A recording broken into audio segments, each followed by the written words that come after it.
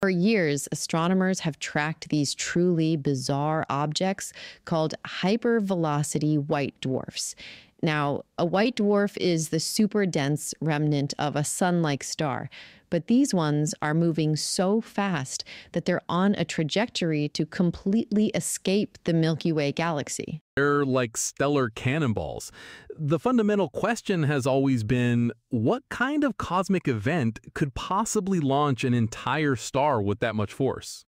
Well, a new study using some powerful computer simulations believes it has the answer, and it is incredibly violent. What happens next? The lighter of the two stars gets gravitationally shredded by its heavier companion.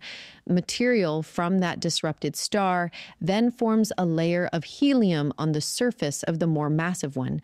This accretion is what triggers a cataclysmic two-stage explosion.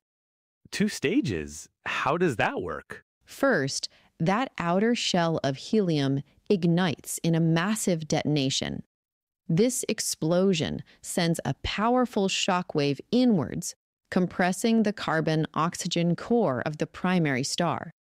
And that shockwave is so unbelievably intense that it triggers a second, even more powerful explosion.